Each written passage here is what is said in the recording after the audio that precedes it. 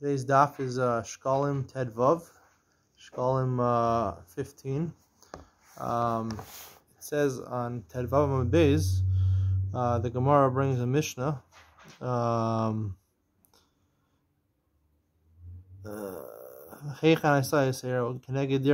was the extra bowing? Shekalim Masoris Biyadam Avosayan.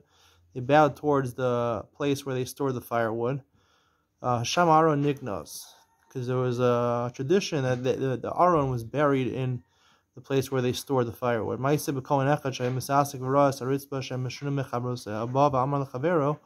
He told his friend that the floor looked different over there. The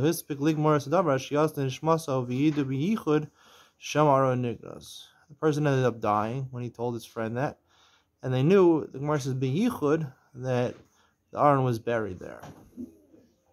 Now the first question is that we know there's a concept of Tamim Tiyeh Hashem Elokecha. You have to be straightforward with Hashem. You don't believe in superstitions or things like that.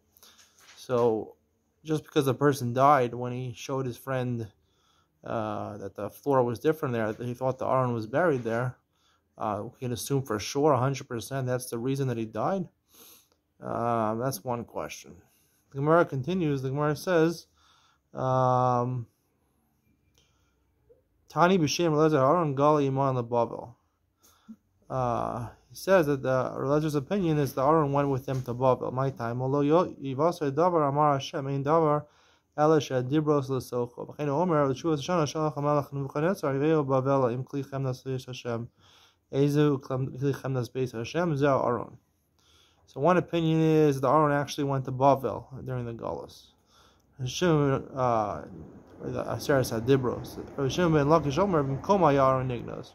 Hashem ben Lakish says that the Aron was buried where it was in the Kodesh HaKodashim. The Gemara brings a third opinion. Rabbanan Amri b'Lishka Zdira Eitzim Aron Ganos. And the Rabbanan say that no, it was buried in the place where the firewood was, the chamber where they kept the firewood in the Beis HaMikdash. So this comes out, there's three opinions where the Aron was buried. Are these opinions arguing on each other, or could they possibly agree with each other? And the third question we'll ask is, the second opinion of the Gemara, and then he brings a pasuk that it was seen but it wasn't seen. The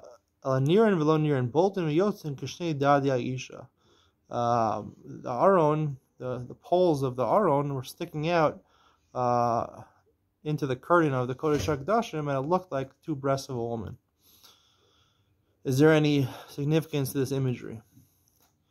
I want to suggest that,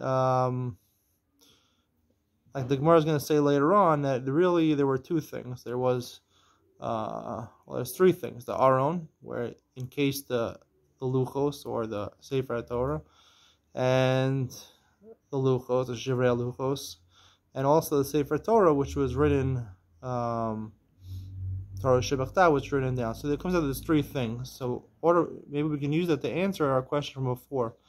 That really,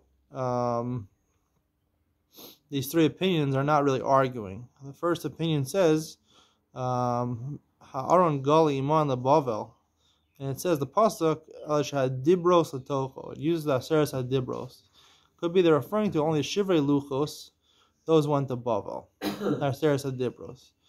And when it says that it stayed in its place, that was talking about the bottom. It was talking about the poles and the actual the binyan, the actual Aron itself, the outer box, not the actual Sefer Torah. And the third opinion is where the actual Torah Shebachtav was buried, the Dira Eitzim.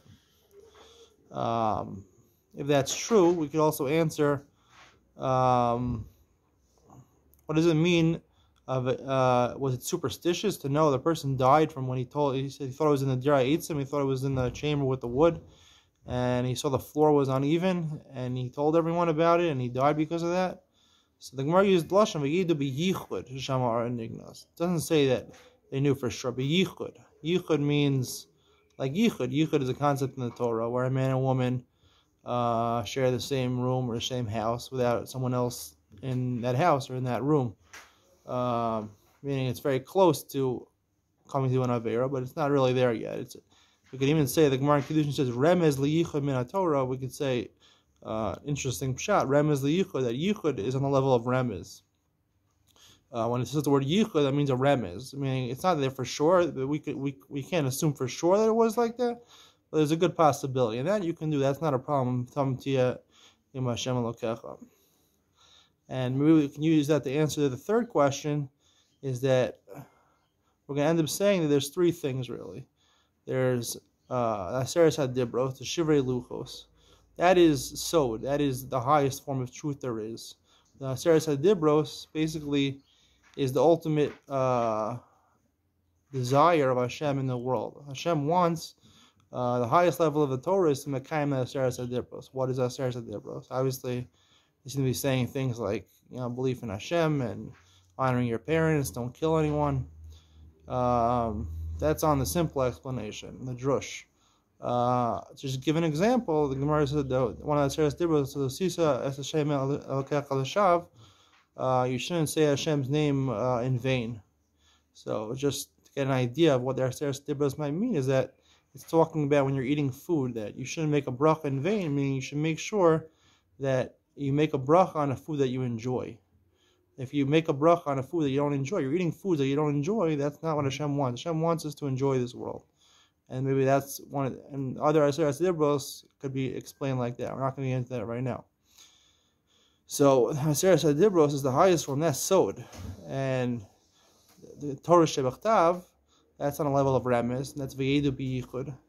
And the Aron itself, which was just the outer casing of the Torah, that would be on a level of drush or pshat. It would be on a lower level, and that would be like the Gemara's description of Niran Kedada Isha.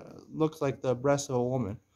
That it wasn't, the breasts were covered by the curtain. So it was covered by the curtain. So that's something which is not yichud. It's on the level of yichud, where you're a man and woman in the same house together. It's a level of just walking in the street. You can see a woman clothed, and you can see these things in the street. So those would be the three levels. Would be the drush would be would be talking about the aron itself, the casing, and the remez would be talking about Torah Shebechtav, the written Torah, and the sod would be the Aseres HaDibros.